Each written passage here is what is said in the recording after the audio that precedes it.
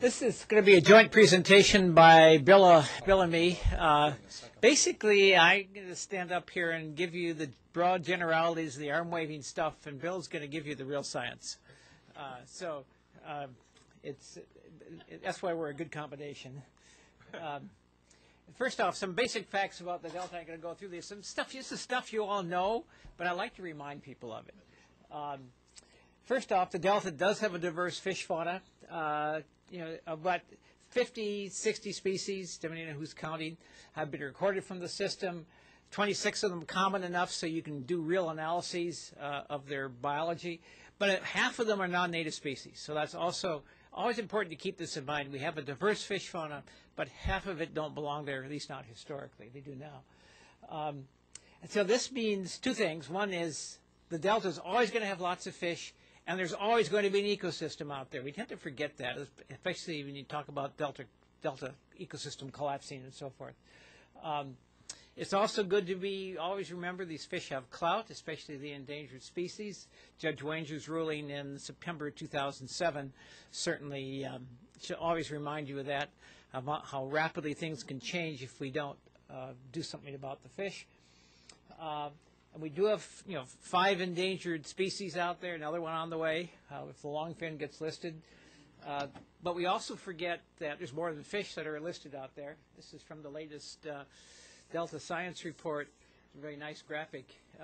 We have a lot of invertebrates, mammals, plants, and so forth that are also endangered out there that may be on the islands that we're flooding, or we're talking about flooding. We also should always keep in mind that the delta is currently a poor habitat for the fishes we care about. And that's as reflected in the pod, striped bass, delta smelt, longfin smelt, and so forth. And we're seeing these fish declines. The salmon fishery has also collapsed recently. That's obviously not entirely the fault of the delta, but the delta is playing a role in that, the conditions in the delta. So again, just keeping these things in mind, I think, is always important when you're talking about the fish. And as I think you've heard repeatedly today as well, the delta cannot be maintained in its present configuration.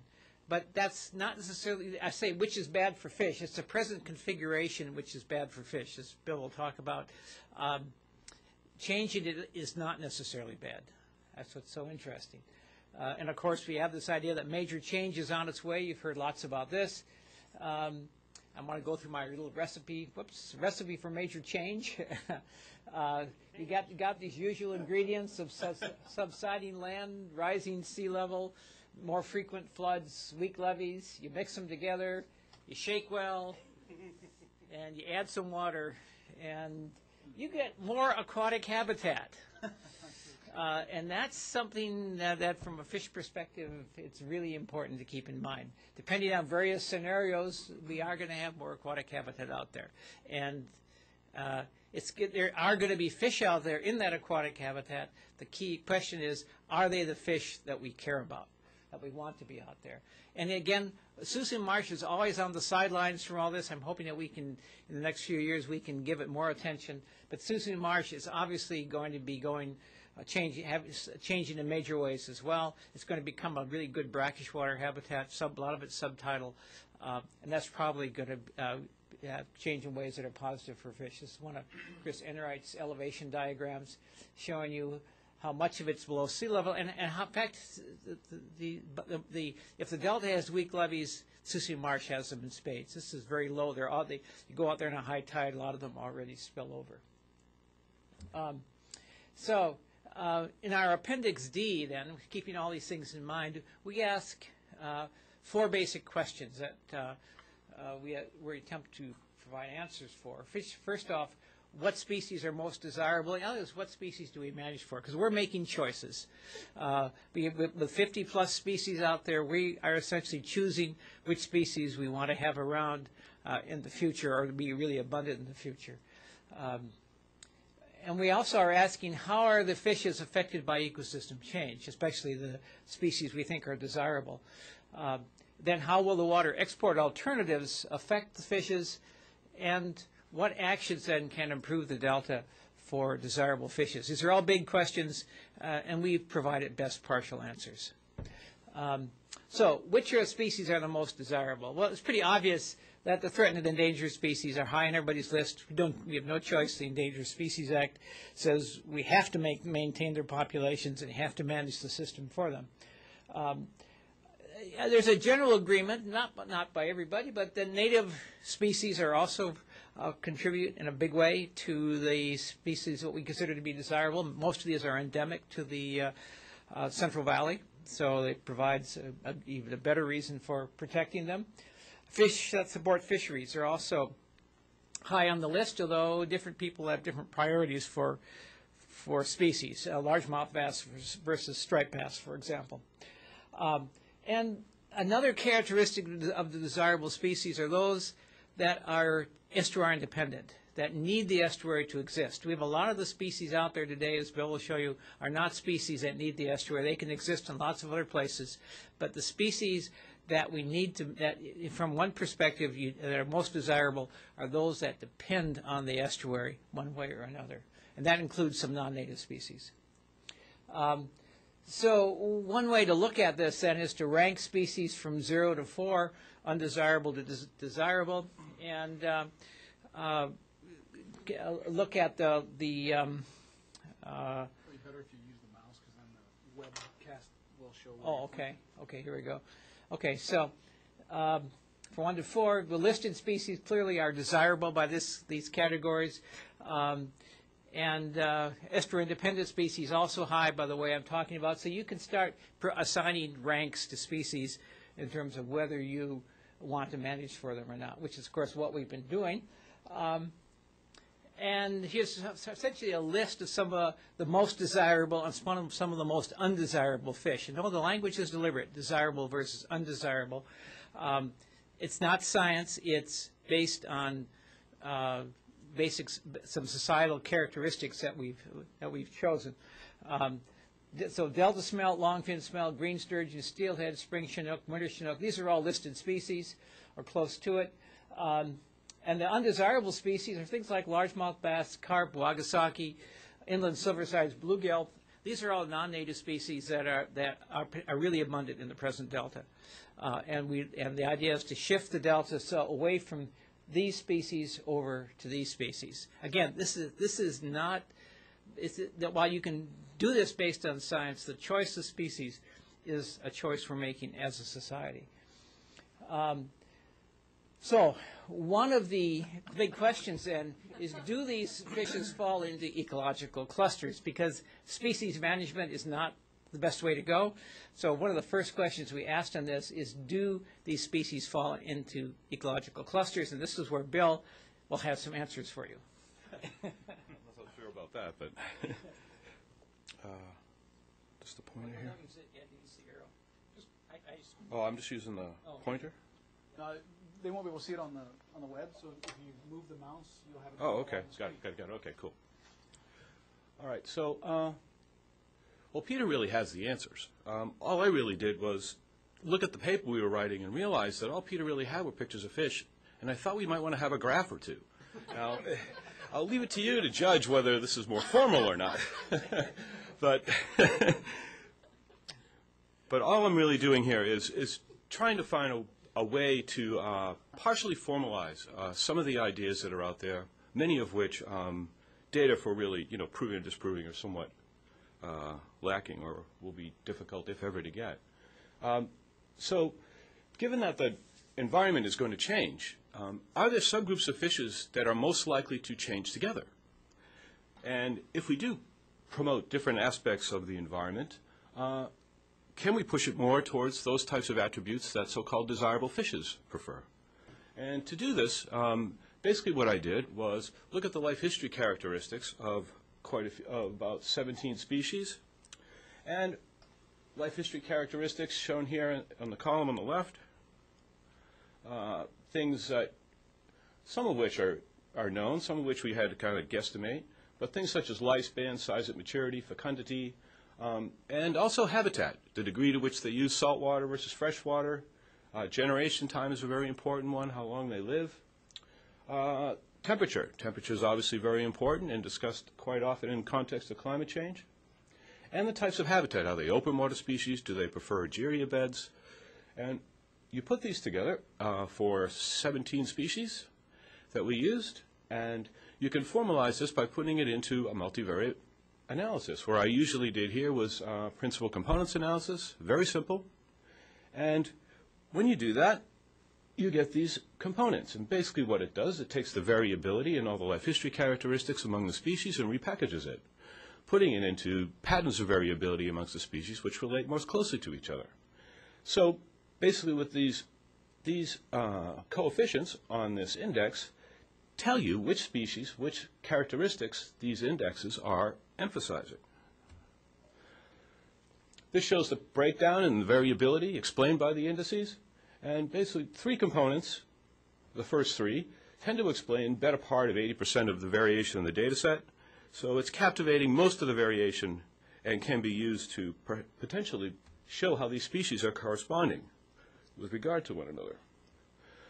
These are relating the indexes PC1 versus PC2 and principal component 2 versus PC3. These things can be interpreted. PC1, which is pretty much the norm for a principal components analysis, relates fishes that are either big, long-lived, short-lived, low fecundity types of things, so big and small here, basically. And here we have more of a habitat thing. You know, are they anadromous? Do they move around? Do they like salt water? Are they resident? Do they like fresh water? Broad patterns. These components are a little more subtle. PC2, here again, is this one, salt versus fresh. And here we have a more subtle habitat use. Do they like open water? Are they broadcast spawner? Or do they like aquatic vegetation and more freshwater habitats, more parental care? And the gist of this is we see these clusters that basically pull out delta smelt and longfin smelt by themselves. More of the anadromous species we're familiar with here, king salmon, striped bass, American shad. And directly opposed to this, we have all the freshwater species that utilize Egeria. Largemouth bass, all the sunfishes. And so we can see that just based on life history characteristics and how they use the delta environment, we see that really are the fishes correspond basically oppositely to the environmental conditions out there. So if we were to promote Peter's desirable fishes, in this context, we would want to be having more saline, open water habitat, which seems to be on its way. So this is sort of a summary of the groups. Are there management clusters in these groups where if we push or nudge the environment into a certain area, are we going to promote or basically foster some of these other species? And we basically get the native smelts, the planktivorous fishes, mostly undesirable, anadromous fishes, salmon, striped bass, American shad, slough residents, and benthic fishes. Now if we relate that plot with regard to Peter's desirability index, we again show principal component 2 versus principal component 3. And here's Peter's desirability index on a 1 to 5, 5 being most desirable. We see it falls out pretty close, pretty nicely. And most importantly, what we see is that there's a real difference between, basically, the most desirable fishes and the most undesirable fishes are clearly opposite each other in multivariate space. So basically what it suggests is that if we promote the system to be more saline, more variable, and more open water, we will promote the desirable fishes. If we have it basically looking like a lake in southern Arkansas with Egeria beds and all these things, we will be promoting fishes that live in southern Arkansas, which is what we're doing. So, given this sort of static approach, how have these types of groups of fishes changed over time? And to look at this, I thought about this for a while, and I decided it just reminded me about when I was a research assistant as a bachelor. I used to make what they call phase plots for theoretician Richard Levins. And it seemed to me that relating the delta, the history of the delta, the way we talk about the delta, we always talk about it's a very different place. It's changed to a different sort of state. And it seemed to me like a regime shift. And so what I'm going to do is couch what has gone on in the delta over the past 40, 50 years in the context of regime shift theory. Now, regime shift theory is actually pretty well developed. In the ecosystem context, the concepts come from the behavior of dynamical systems. So it's pretty well thought out, where a regime shift can be really thought of as the interplay, or the interaction between two types of processes. Ones that are external, moving relatively slowly in time, and internal forces that act relatively quickly. Now, in the delta, what I'm going to propose that the external slow factor is the changes in habitat and export levels and export policies that have gone on over the past 40 years, whereas the internal fast processes are sort of the sudden increase and rise of exotic species. Resilience is really the capacity of a system to absorb disturbance and reorganize itself back again into its same properties. There's two aspects of it there. One is how fast it does it, and the other is how much does it look like the system it left. Hysteresis is an interesting concept. It's once you shift to a different regime, and even if you shifted the conditions back to their original condition, sometimes you have to push the system much harder in order to make that regime shift reverse itself. So regime shifts can get sticky. You can get stuck in places because the internal configurations in the new regime change and may resist that change. In other words, have high resilience. So in the context of these things, what has gone on in the delta? To do that, I put together some trends. I put together trends in water exports, salinity, water clarity, two pod species, delta smelt, striped bass, an exotic species, inland silverside, one of our undesirables, and two centrochid species, the undesirables, largemouth bass and bluegill sunfish. The fish data I got from the U.S. Fish and Wildlife Service beach seine survey. Why? Because it was the one survey where all types of open water versus more shoal or bottom fishes can be caught in one survey. Equal opportunity. The water exports from day flow and salinity and water clarity came from the TONET survey. Now, all these data come from July to September, which happens to be the most critical time or pressing time for fishes in the delta. The conditions are much tighter there. Fish biomass is at its highest levels. You have all the juvenile fishes around. Water temperature elevated. And so salinity and water clarity I got from the TONET survey, which occurs at that time. And that is taken for juvenile fishes. And so all of these come from delta-only stations. And when you do that, you see some very interesting trends. Trends that we tend to usually talk about and think we know. But here they were. Increase in water exports in the summer. We always talk about increasing exports. We talk about decreasing salinity in the delta. We see an increase in water clarity. And, you know, our favorite fishes have crashed. We obviously knew that. At least we thought we did. Exotic species have increased. This is inland silversides, tremendously increased. And centrochid species have increased. All right? So here are these patterns. So in order to relate these things, the idea here is to see how these different components of the ecosystem have changed over time with regard to each other. So in order to do that, what I did was standardize each of these variables to a zero mean, unit variance, because we're more interested in how they have changed over time rather than absolute values. And when you do that and you plot them together in these phase plots, you get patterns that look like this. And so let me walk through this. Basically, over time, if we increase water exports, what we see is delta salinity decreases. The red, I should say, the numbers here represent years. And this goes from like 1976, I believe, to 2006. The red shows the last 10 years, or from 2001 to the present. Okay? Now, the only real take-home message from this is that in each of the graphs, in the past decade, we've lost variability. Right? All the points are clustered very closely together, unlike previous years. For example, here's 76 and here's 77, right? 2 drought years, okay?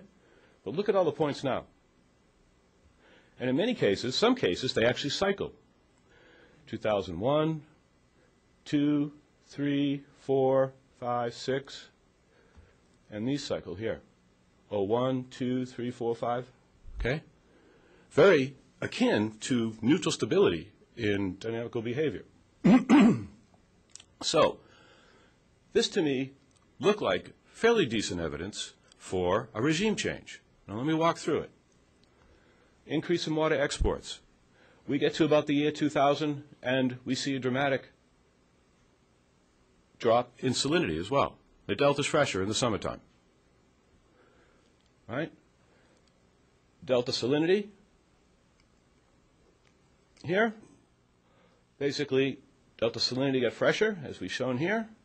When we did that, we also see an increase in water clarity. Now, part of that is due to upstream issues, and part of that is due to ecosystem engineering by Egeria, right? Brazilian water weed.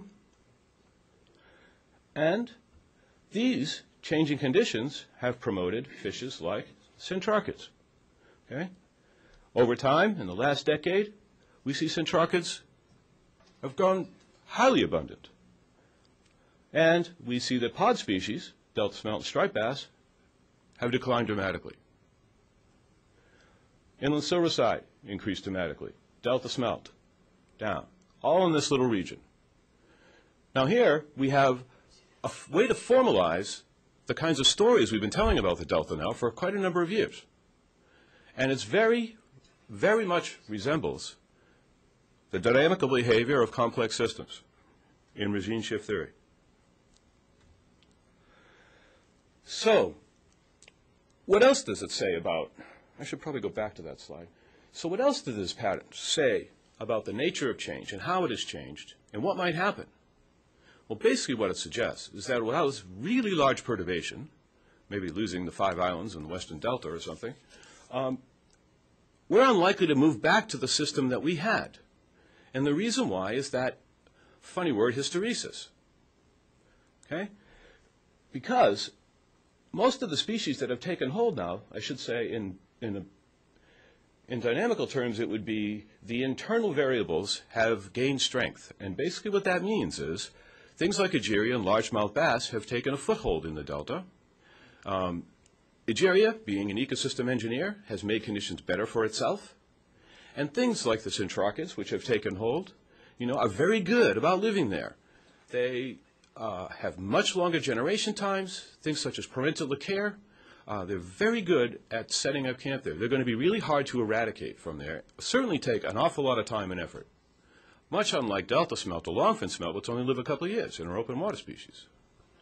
So these conditions are most likely to prevail even if we did shut off exports. That's the point. So now, I am going to give this back to Dr. Moyle, and he can describe his model. Yeah, this is my kind of model here, actually generated by Jeff at one time, which is simply to say that, to say in a much simpler fashion what Bill was saying with his model, which really make this much more real, that as you go from a system which becomes increasingly fresh and less variable, you pick up more and more of the species that are regarded as problem species, like the Asian clam, water hyacinth, Brazilian waterweed, bluegill, largemouth bass. And likewise, as you go more over to the saltwater side with less variability, you pick up marine species, which actually are desirable. That's San Francisco Bay. But it's the in-between where you get these species that are adapted for the variable conditions. And that's really what we should be shooting for as we manage this system. And clearly one of the things that's going to be happening here is the delta flooding the delta islands. There's a huge amount of uncertainty as to what's going on. That's to me, one of the shocking things is the fact that we have so little information about what goes on as an island floods, even though it's been going on for a long time. What goes on in the water quality, productivity, alien species, and so forth. But Ooh, thank you, Jay. It's all about storage. Yeah, all about storage. Transport. Storage without conveyance doesn't do you any good.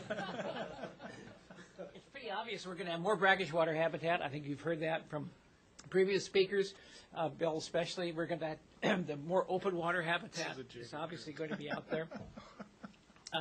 And greater habitat diversity, at least we can work towards that way. And more fish. That's the other interesting thing to me, is the idea that we will have more fish, but the question is, will they be the fish we want?